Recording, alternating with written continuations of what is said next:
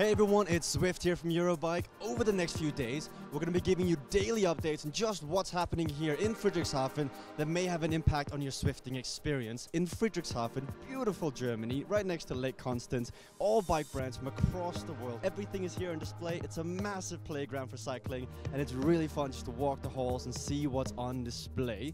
We're going to be sitting down with several trainer manufacturers, so that's the Wahoos, the Cyclops, and the Tacxes, to see just what they've been up to over the last year. And someone we spoke to was actually Tacx, so let's hear what they had to say. Marai, Tacx have taken over our booth. I see a Tacx Flux 2, I see a Tacx Neo, and the Neo bike. Do you want to talk about this one first?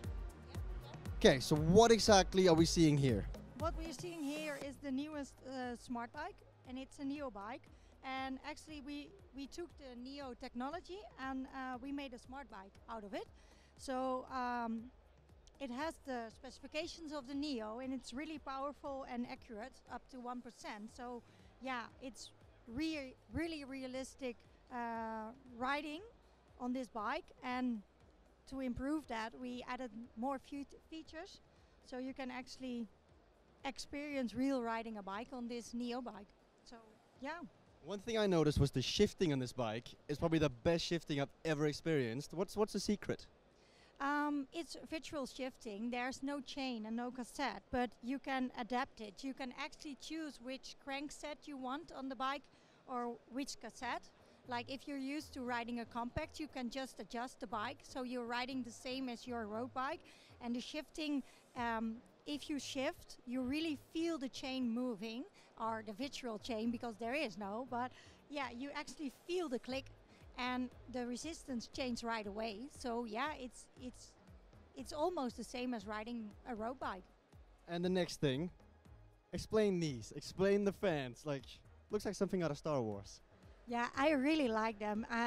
They're kind of gadgets, but really practical, because the fans adjust to the way you're riding. So if you speed up, the wind is, the air is increasing, but you can actually do it with speed or heart rate or power.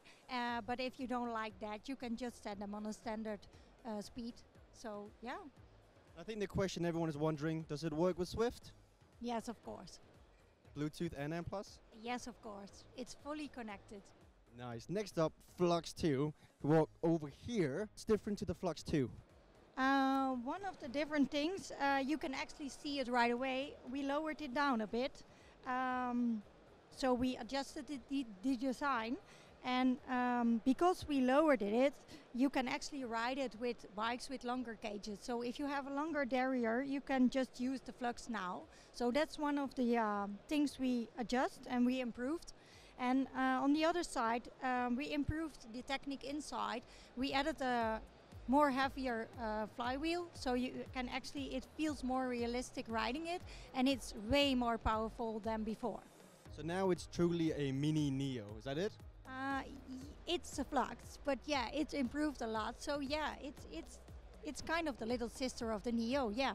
So the question is, which one are you more excited for, the Flux 2 or the Neo bike? I think the Flux 2 makes it really easy for people to have a really good drive trainer. But of course, the Neo bike it's something special. It's really unique, and riding it feels so real that, yeah, I'm really excited about the Neo bike. Thank you. So how about that Neo bike? It really looks like it's going to revolutionize the way smart trainers are going to be ridden on Zwift. So talking about more revolutionizing stuff, we have CEO and co-founder of Zwift, Eric Min, ready to walk the halls.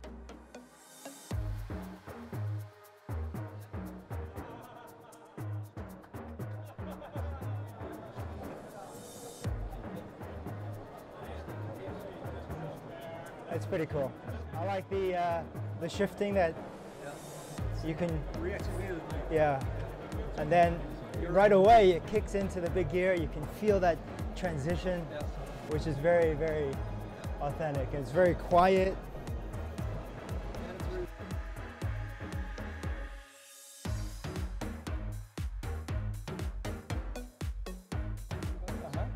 the inside there is an action knob, which will be available also for Zwift.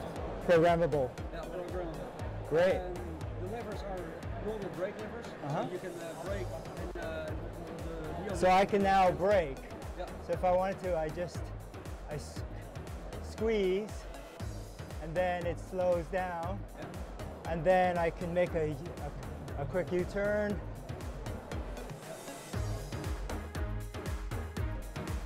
Does it require any calibration?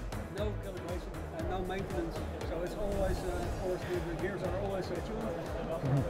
And so the trainer itself, the motor, is identical to the Neo? Yeah, exactly, to the Neo, yeah. Okay. I need all these new toys. That was really exciting.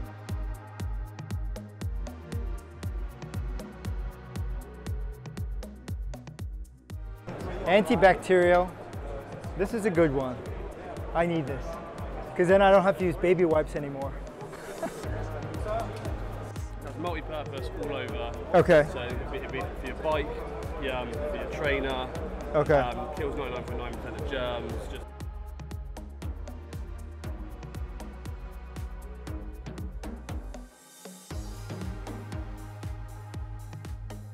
Buddy is a triathlete. Yeah. So he does a lot of just training in his garage. So what we did is we coated two of the bolts with sweat protectant, two without.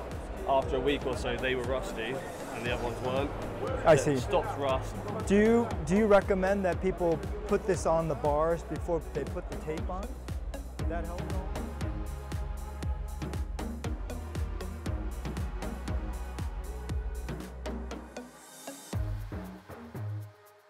So that's Eric Min's top picks today here from Eurobike. Now let's go talk to someone else in the Zwift community who's quite excited about quite a lot of stuff presented here today at Eurobike. Shane Miller, GP Llama, this must be your definition of heaven.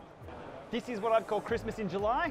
We are in July, I don't know what time zone I'm in, but absolutely today we saw so many new products. We wish we would have saw them last year, but we've seen them today. I had 6 videos dropped this morning, all to do with indoor cycling and people having a better experience with this new technology, so it is Christmas in July. We are Zwift focused, both you and I, so with that in mind, what new invention, what new tech have you seen that has you most excited for this upcoming winter? Oh, good question. I think the smart bikes are evolving. I'm not sure if they're there, but I think that the progression we're seeing in the smart bike area is pretty good. The trainers are pretty much a solved problem. We're seeing things around the edges like they're being quieter, they're being more accurate, more axle compatibility. That's pretty much a solved problem. Power meters and indoor power, again, it's a solved problem, but these smart bikes are new and they are coming up with a few issues that I've seen in the past, and I've seen a few of those issues addressed with other products coming to market. So I'd say the smart bike market, but not quite sure if it's going to be the solution yet. That's a wrap from day one, Zwift at Eurobike. Shane, you mentioned the 6 videos of new tech here at Eurobike. Where can people find it? Over on YouTube, GP Llama, 1L on the Llama, and you'll see them all drop there, and yeah, a lot of views happening already. They skyrocketed as soon as they dropped this morning once embargo lifts. So a lot of cool technology to talk about and to show off, and yeah, more to come. It's only day 1. We've still got day 2 and day 3 to go. Looking forward to it. So thanks for watching, and we'll see you guys tomorrow.